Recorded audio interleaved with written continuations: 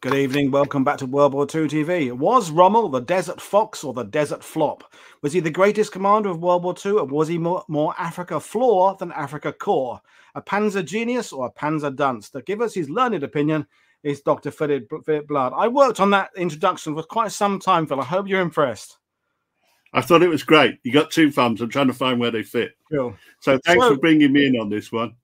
you know the score. You're about the first person to volunteer for this when I had that wacky idea of myths and stuff. So you know the score. You've got 18, 19, maybe 20 minutes, and I'm being generous to present your case. I'll bring the slides up, folks. We may or may not have a bit of time for questions at the end. Certainly, we'll have your nice little chat in the sidebar.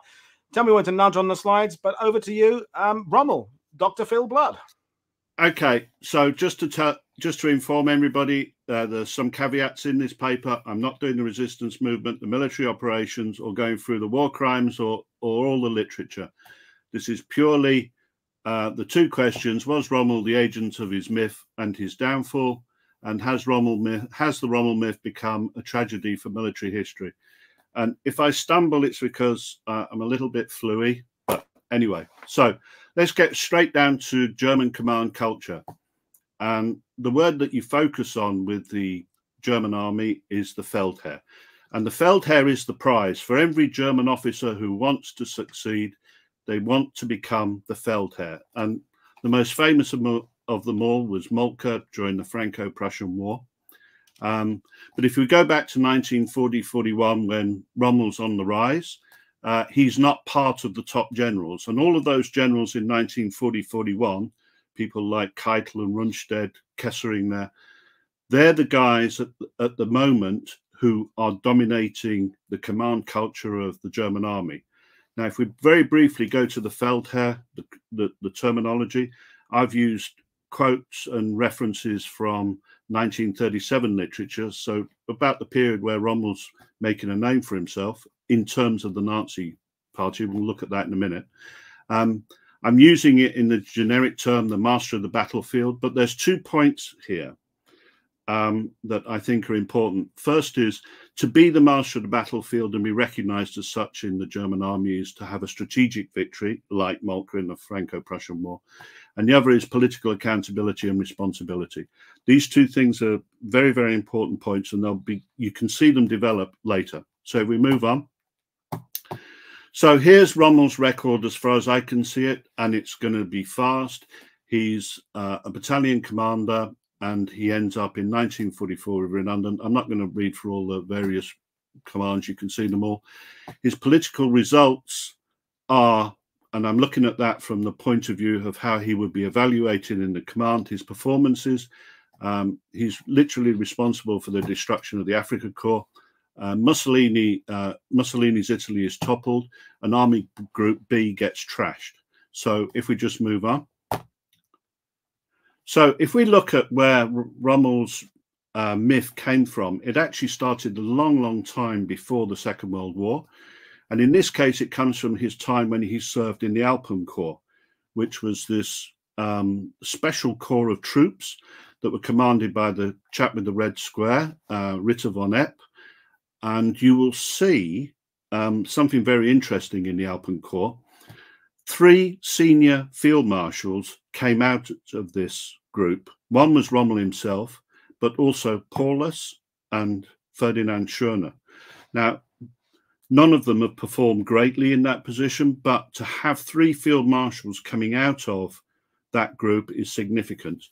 Now, when you look at another factor with Ritter von Epp, is his book about the way of the German soldier. And this writing and soldiering, it's very significant in German military traditions and culture. So if we just move on. So there's a longer Italian connection, which obviously goes to Rommel in the desert. But you have to consider Ritter von Epp, who's gone from being this senior officer in the Alpen Corps to a godfather of Nazi militarism. And I took the picture there with him with all the Italian officials in 1938.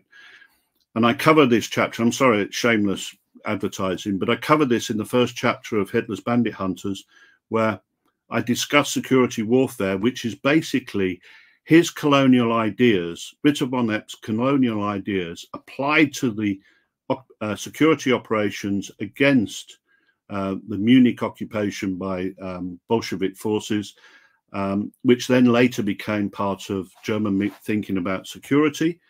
And of course, Rommel's first job for Hitler as a security officer for his escort battalion is very significant. That tells me in the threads that somewhere along the line, Ritter von Epp is playing more than just a simple role with Rommel.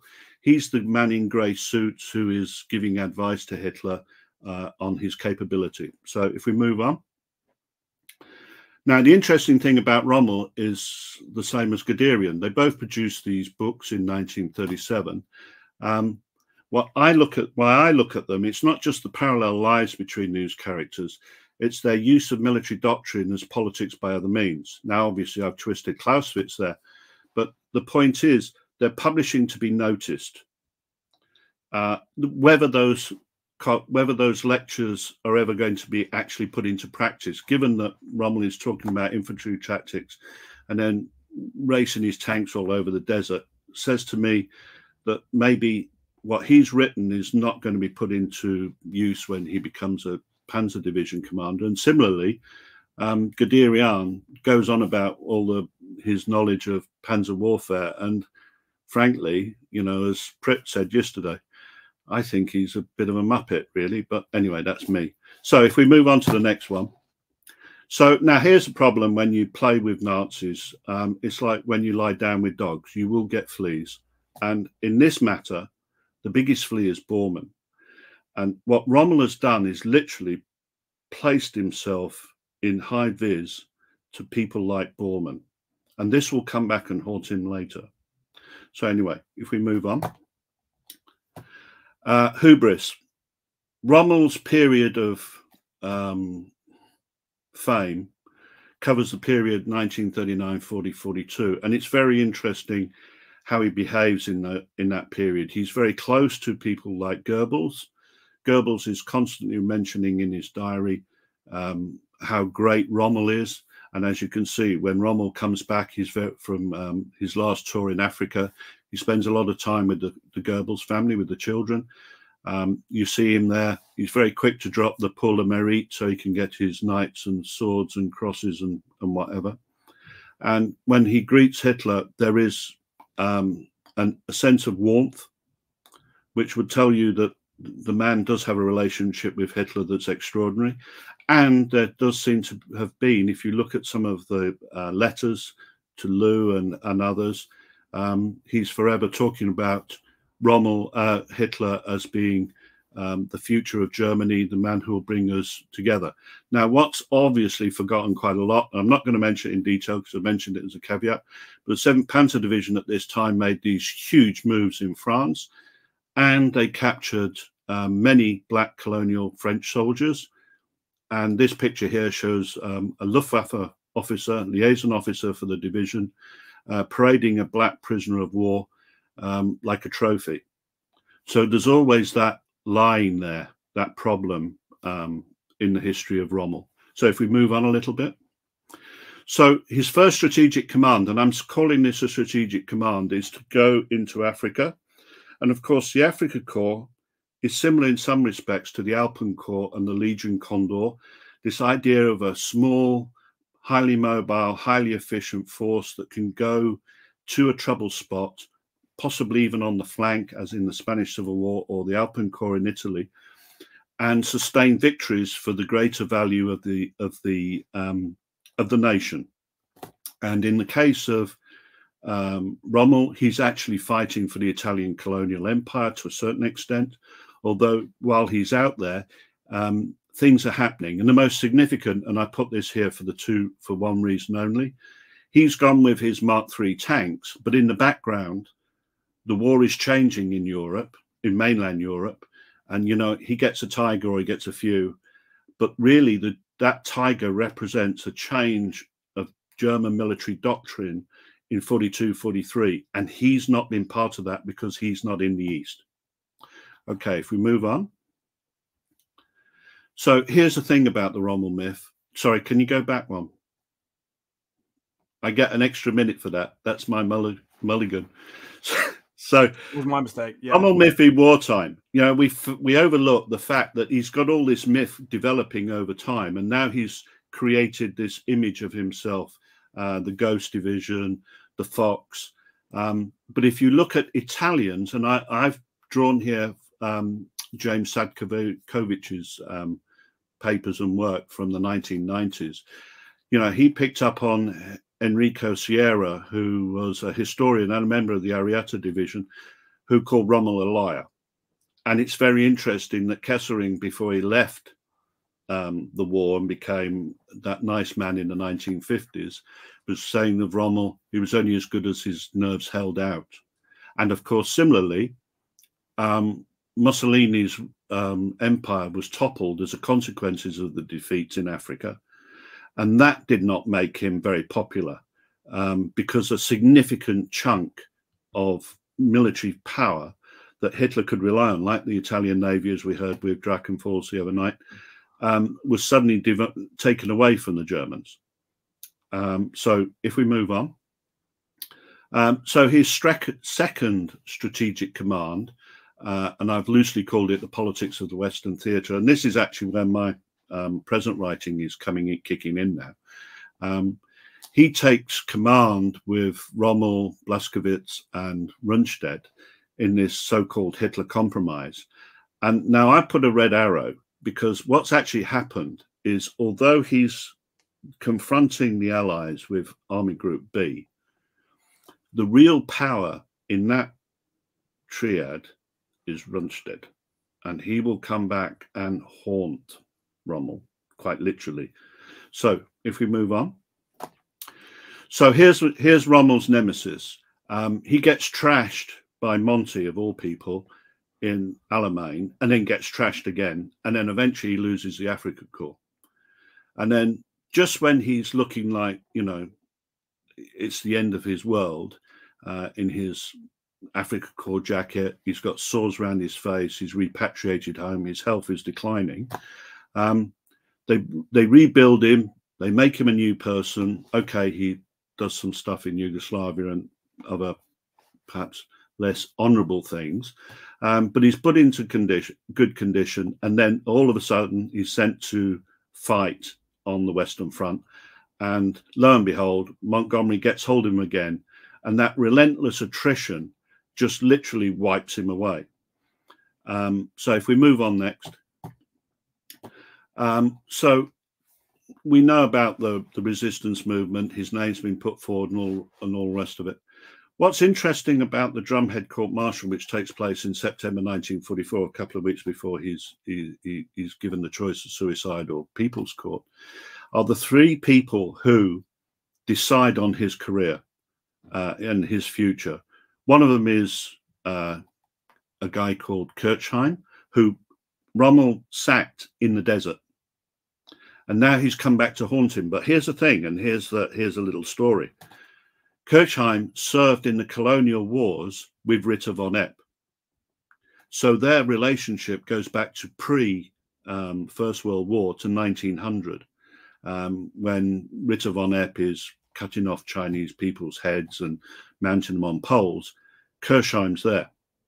And now he's been sacked by Rommel, only to come back into a court to decide on Rommel's future. And I would suggest, I can't prove it, but that indicates that Ritter von Epp has withdrawn his patronage from Rommel. So Rommel now has no longer any political capital. Now, of course, Bormann is the man who brings the evidence which slaughters Rommel. And then his nemesis, Gerd von Rundstedt, is also on the court. Now, okay, we know that Guderian and all these other people are there, but I would say those three men are key, because if they thought the evidence was shaky, they might well have just stopped it. But those three men made the decision, and Rommel was done. What's very interesting, we move on to the next one. As the battles of the frontier start to emerge, Goebbels, who was big on Rommel, has now moved to modal. And as we're getting into the battle, you just look at the sequence. Goebbels is in Cologne as the Battle of Aachen is kicking off. Rommel gets his suicide offered suicide on the 14th of October. On the 18th of October, there is the funeral. And then the 21st of October, Aachen falls. And to be honest, that's the end of the story. He's a forgotten man. He's gone. And the whole of the Nazi machinery, the German army, the Wehrmacht moves on. And to be honest, Rommel then is a forgotten man. So if we move on to the next one. So we come to the post-war period, and you would think, well, like all of what's happened in German military history, the period after a war, during the Napoleonic time, during the Franco-Prussian time, after the First World War, there's a period of publication, and it's either triumphalism or lost cause. And the lost cause in the First World War saw men like Hindenburg and Ludendorff raised as Feldherr, who, given the opportunity, if it hadn't been for the Kaiser, we would have won. And therefore, we must do this again post-1945. And of course, if you look at the people who are putting forward Rundstedt, it's not him. He's too cranky, too old, too miserable. But Blumentrop and Westphal are writing about him. And he is being set up to be the Feldherr for the future. And if there is a German army, Rundstedt will be the man. Well, if we go on to the next one, along comes Churchill, who buggers up the plan, quite literally, and and impile all these other people like Little Hart, Rommel. Films are made. Rundstedt's trashed. And forever since, Rundstedt has been trashed. Now, whether he was a good officer or not, the fact is he becomes the one who's pushed aside because he's old and doddery and not very interesting. And Rommel is pushed forward. So we have the myth. Now, if we go on to the next one, when we get the myth, we say cui bono, who benefits? And in this case, who benefited from the Rommel myth? And in my opinion, it's all these people. It's nothing to do with the Germans or the German society.